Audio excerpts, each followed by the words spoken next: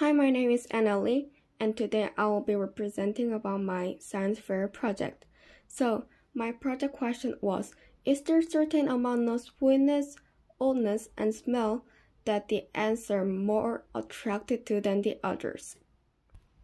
And our hypothesis was, if the apple is sweet, old, and scented, then the ants will be most concentrated in that apple because ants like sweetness, older apple are softer and easier to chew, and a stronger smell will help them.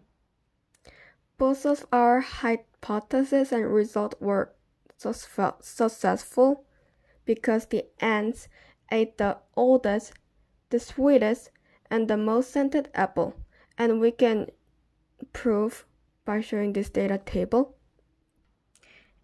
And our summary of experiment was like this. We washed and dried the glass container, and we gave the ants time to come down.